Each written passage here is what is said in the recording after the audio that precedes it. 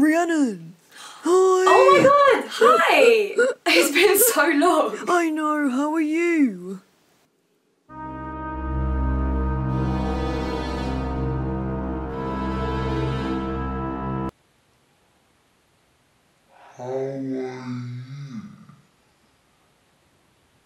At this current moment in time, whilst these words are leaving my lips, I can safely say that I wish I was in a state of complete neutrality, but I'm not, which seems a bit crazy. I'm trying to focus on your face whilst at the same time thinking of what I'm gonna say, and at the same time I can't help noticing that you've got a couple of hairs between your eyebrows that I'm wondering if you forgot to pluck, or maybe you haven't noticed, or maybe you don't actually care. Or you're going to your eyebrow appointment today. Also, I have the beginnings of a headache, but I'll probably forget about that in a few minutes because we tend to pick up on these things and then get distracted. Also, I'm kind of craving prawn crackers, don't ask me why. But either way, these things can wait because I'm about to engage in a conversation with you. And I'm sort of preparing myself for this because we've got a lot of catching up to do.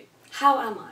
Yes, that's how I am in this exact moment of time, but really your question is very broad. It's only 3 words, but these 3 words aim to accumulate information about the past 3 weeks or months depending on my relationship with you and how often we see each other. Now, I haven't seen you about 6 months, that is. So I'm going to go with the last 3 months because any longer and that will bore you, and even 3 months is hard to condense into a nutshell. How am I? How am I? How am I still here?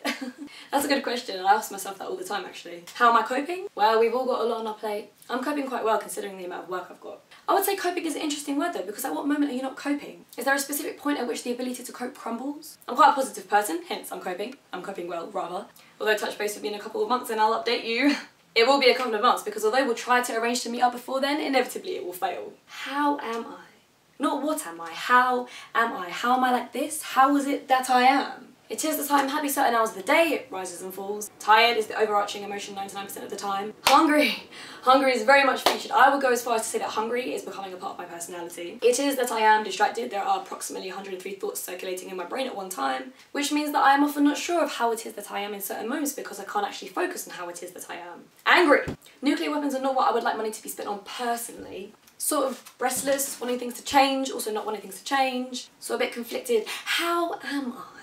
Like this? It's a combination of many things, my friend. I'm a combination of all that has come before me. I feel like that's a quote, but I could be wrong. I could be confusing it with another quote or maybe an idea. A memory is a very fascinating thing, and although we can remember things that happened a long time ago, sometimes we can't even remember things that happened the other day. So I might have to skip telling you about what I did this week and focus on what I've been doing in general. Working, seeing friends. Not you, of course. Eating, wanting to eat, treating my infected toe, scrolling on my phone, travelling from one place to another. But how am I? Not what have I been doing, right? How am I? How is it that I am like this? Okay, it's a combination of all the things that I've talked about that have brought me to this point. Well, I am not neutral, but maybe I should say that I am neutral just to save myself from having to say all of this to you. Because realistically, you don't actually care and you're thinking more about what you're going to say while I'm saying all of the things that I'm saying to you. Plus, depending on what I say, you will focus on something in particular and then we'll change direction. And I won't end up saying what else I was going to say about how it is that I am. So in reality, we should just focus on one aspect of my life instead of asking a broad question that relates to the entirety of my being and state as a human, which I can't even unpack because technically the phrase doesn't make grammatical sense.